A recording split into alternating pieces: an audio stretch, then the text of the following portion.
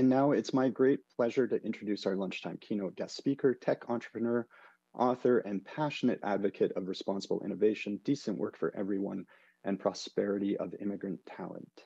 In STEM, our speaker is Saadia Muzaffar. Saadia is the founder of TechGirls Canada, the hub for Canada's women in science, technology, engineering, and math, and co-founder of Tech Reset Canada, a group of business people, technologists, and other residents advocating for innovation focused on the public good.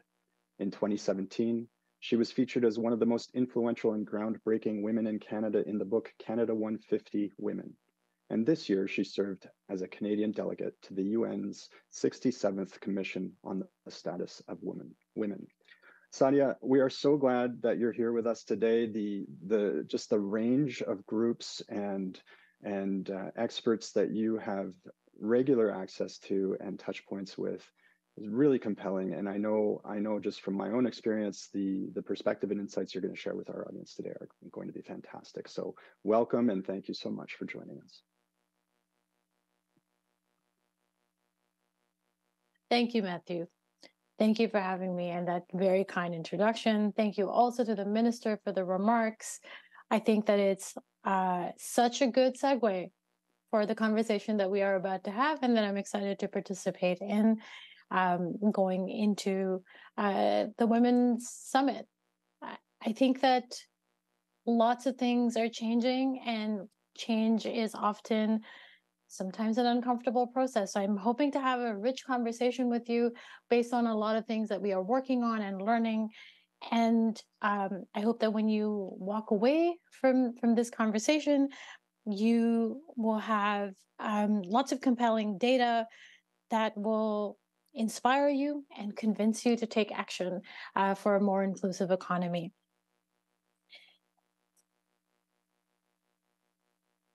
Thank you. Our conversations today is about getting serious, about winning business with world-class talent.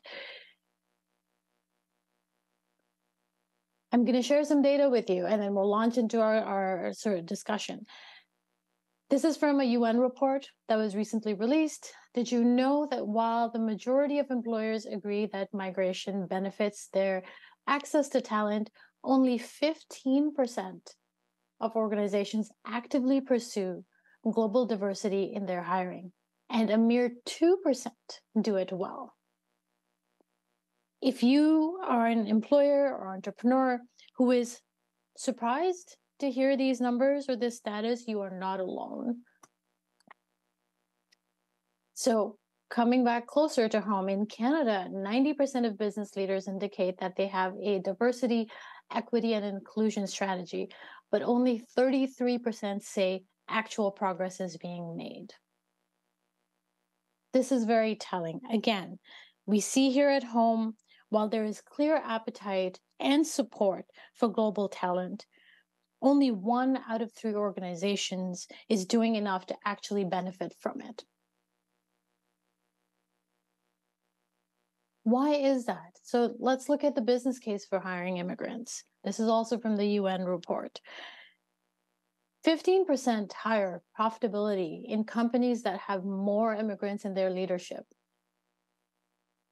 35% increase in financial returns in companies with top quartile ethnic and racial diversity. That's significant, 35%. 75% more likely to be world-class innovators if a company has more immigrants in their leadership. So you can see that the evidence in favor of making the progress that only 1 out of 3 Canadian businesses are pursuing is staggering. So why the gap? The UN report says this gap between intention and meaningful results comes down to 3 key reasons. It's not a strategic priority. It could be obstacles like visa issues, more logistical reasons. And the third one is perceived language and cultural barriers. Hold this thought because we're going to come back to it later in our discussion. Let me tell you a little bit about TGC and why we are so excited to have this conversation with you and others across Canada. TGC is 10 years old this year. We are a research-focused organization, and we do original research and also design pilots with public and private organizations to test the strategies and insights that are gleaned from that research. We do it this way because we believe that this accelerates change. We also work with artists and communities to present our findings in beautiful, accessible, and compelling ways. We think that not everybody is excited every day to read white papers. So we think that we can do film and art and other ways of engaging people into meaningful dialogue and change. TGC is also the Canada Centre of Excellence for immigrant women in STEM, who represent 52% of Canada's women in STEM workforce. We believe that improving economic equity for immigrant women in STEM will improve economic outcomes for all women in STEM. And we are committed to creating conditions of success that enable women of all colors, ages, and abilities to thrive. Now, let's come back home. Let's talk about why this focus on immigrant women in STEM is so important. Canada's aging population means that the worker to retiree ratio is expected to shift from 7 to 1 to 2 to 1 by 2035. We need people, and we need younger people in our economy.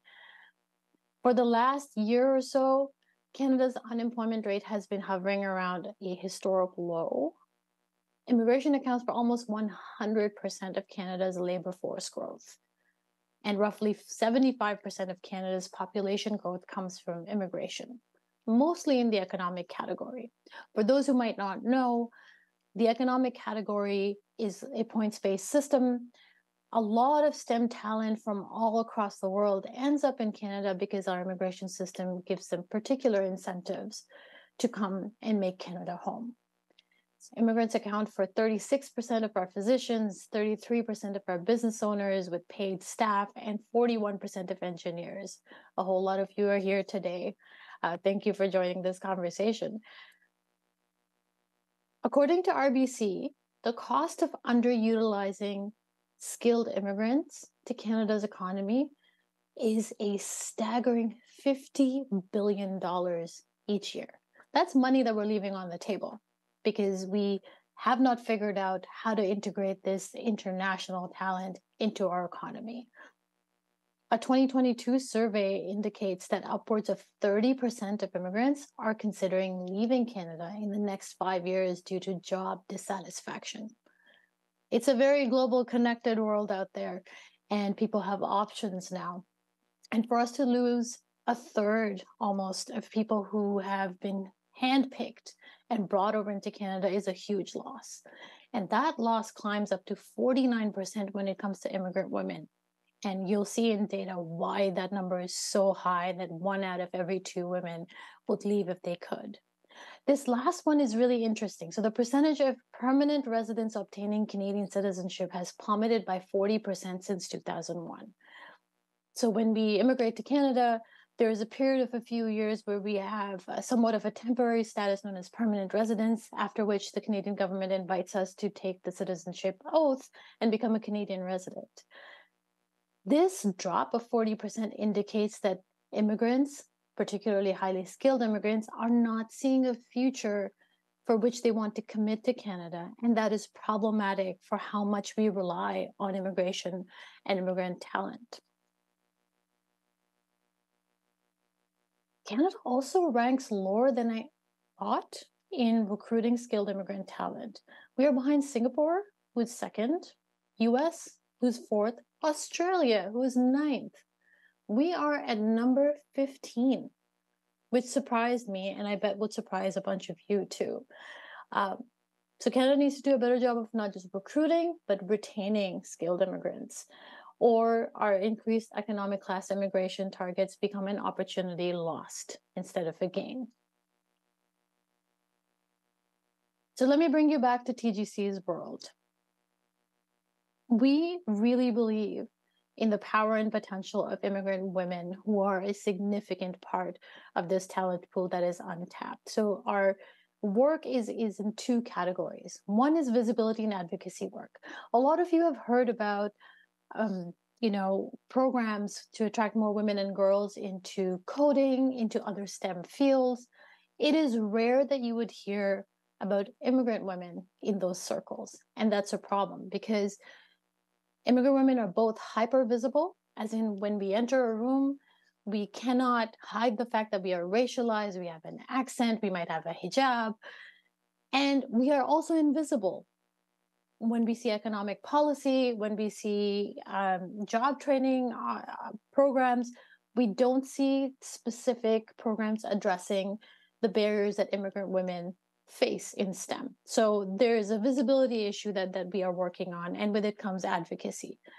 But all of this needs to go hand in hand with systemic change work, which means that we have to map the interlocking roles of primary stakeholders like government, employers, such as a lot of you in attendance, immigrant settlement agencies. And the systemic change work is slower than any one of us would like because the status quo is really comfortable for a lot of people. Even if they want to change, they don't know the pathways forward. So a lot of our work at TGC is figuring out what a good on-ramp can be for people who express the intention but don't know how to get started. So when we started this work in 2017, there was no national snapshot of what we mean when we say immigrant women in STEM. We've been working with partners like Statistics Canada, and last year was the first time that national numbers were released by Statistics Canada for their 2021 census reports. And it turns out that immigrant women are the majority of Canada's women in STEM at 52%. The number of immigrant women in STEM is also increasing year over year. So with higher immigration targets that we know that are upcoming up until 2025, we will see more and more of these women choosing to make Canada home because our immigration program says, we need your talents, come and make Canada your destination.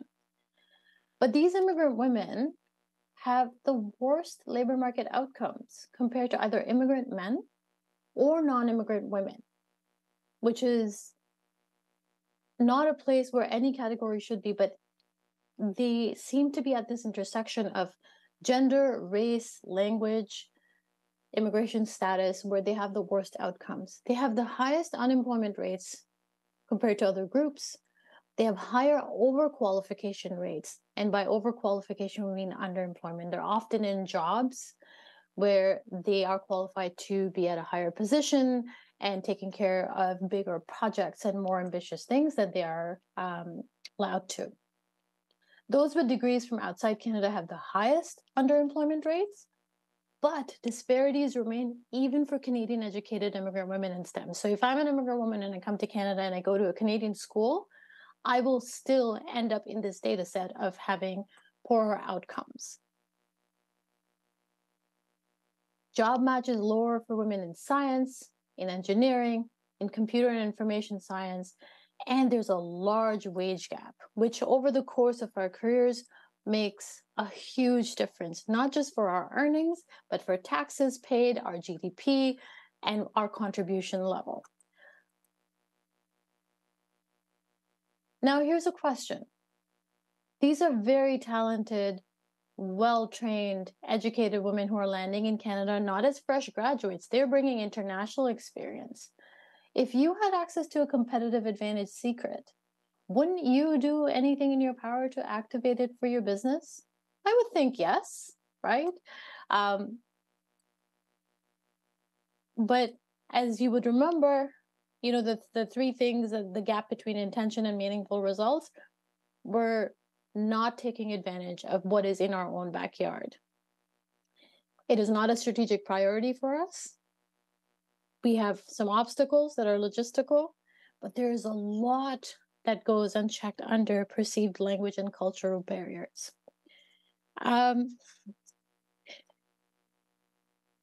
Between friends, I want to say something here which might be difficult for some people to hear.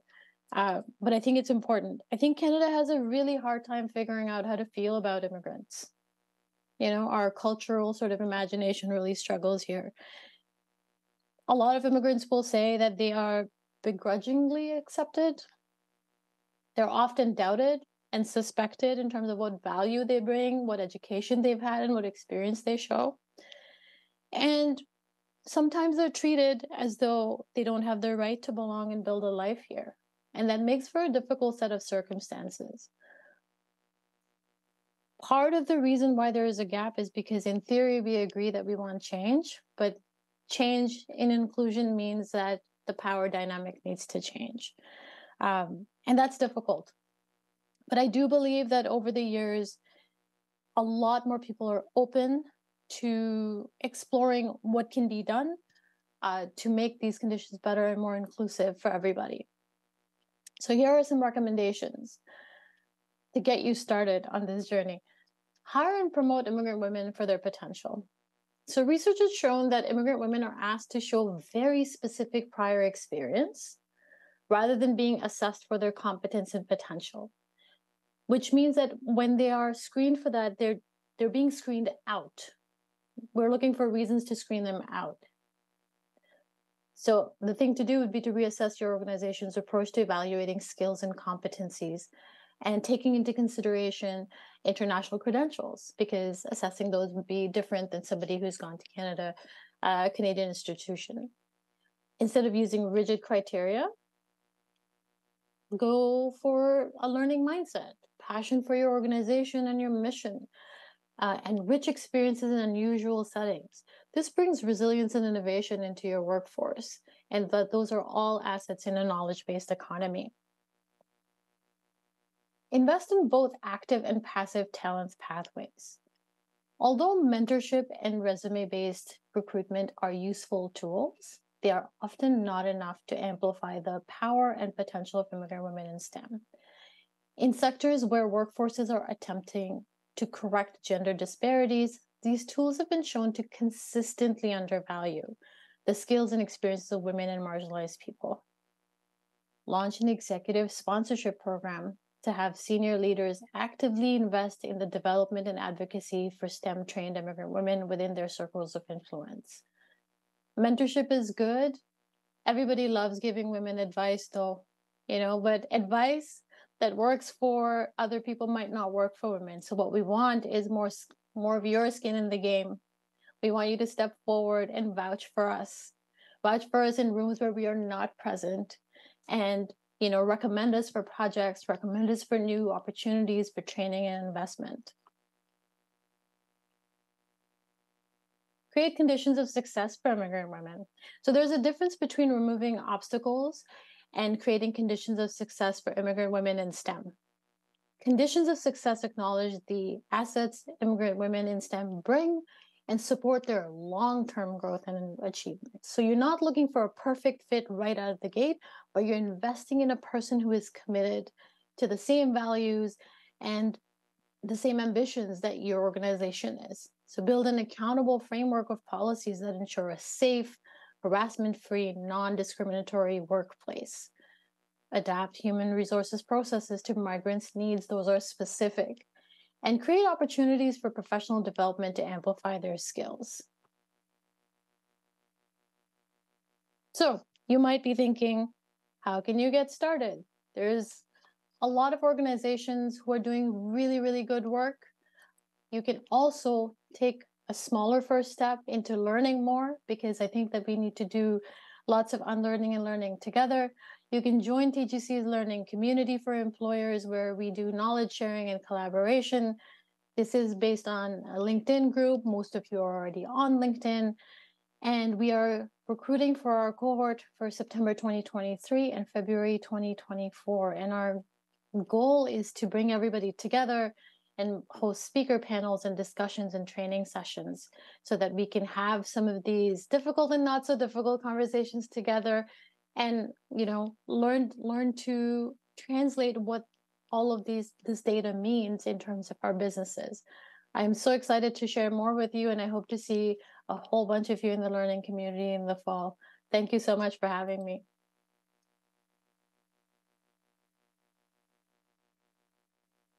Well, thank you, Saadia, for that great. I mean, I have to say there was some pretty surprising data in there from my perspective. I wasn't expecting.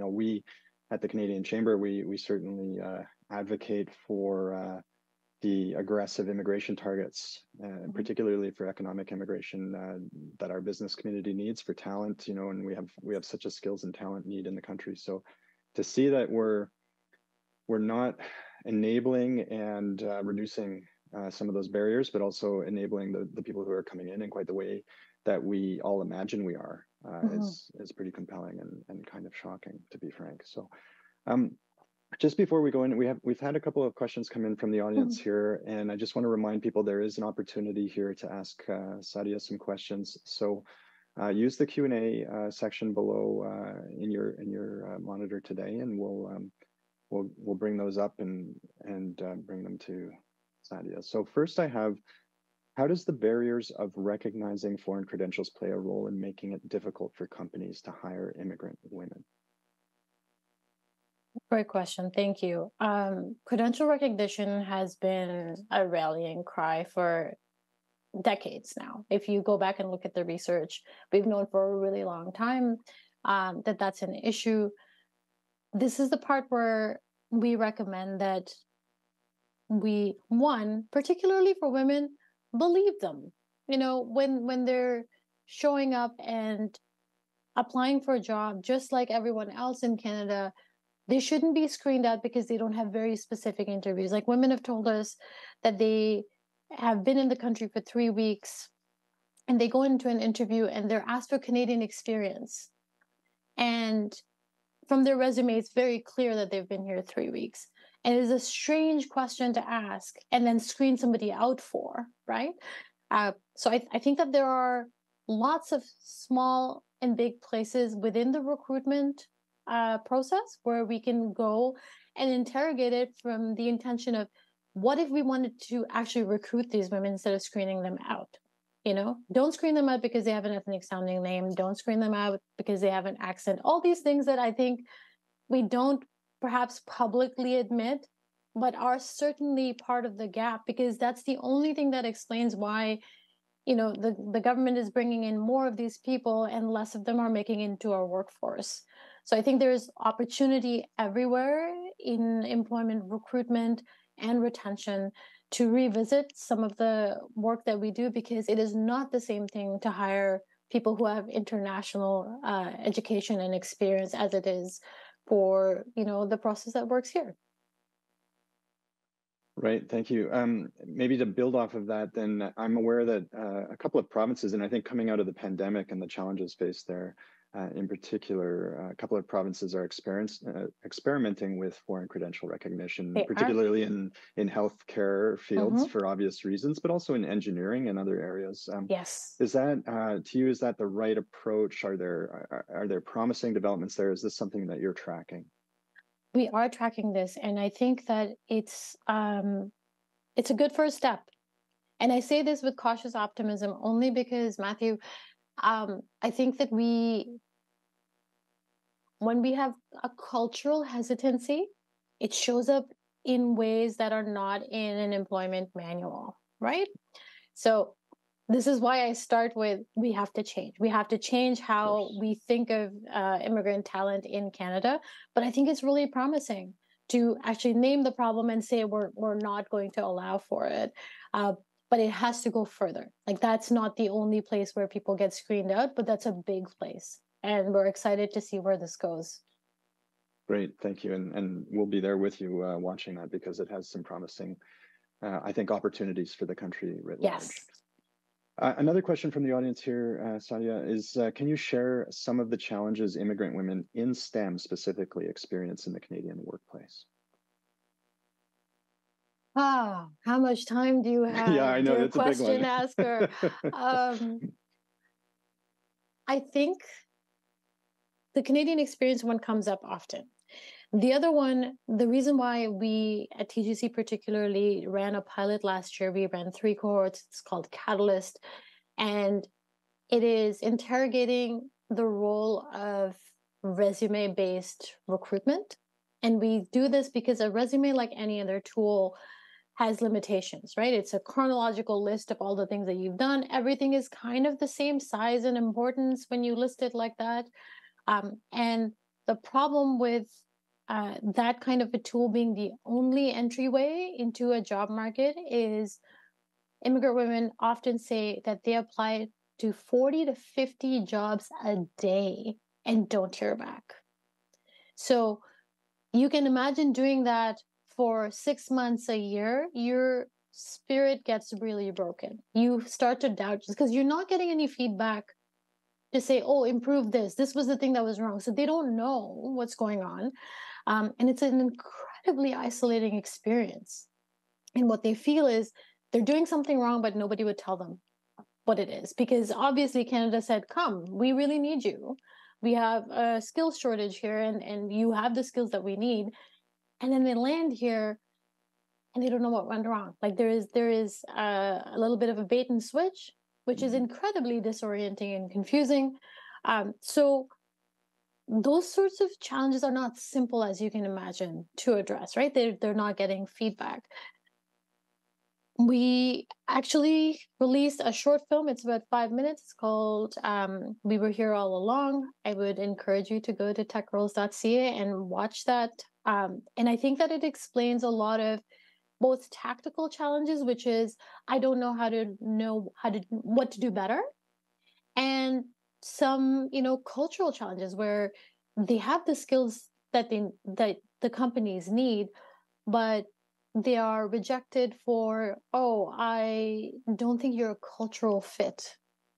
And that again is a fuzzy, squishy thing. What does that mean for a person? So many red flags around that. So many red flags, right? So I think that this is why starting to talk about it more openly is really important, because a lot of people, I think, they're so immersed in this way of doing business and recruitment that they might not even realize that they're perpetuating these barriers from their own work, right?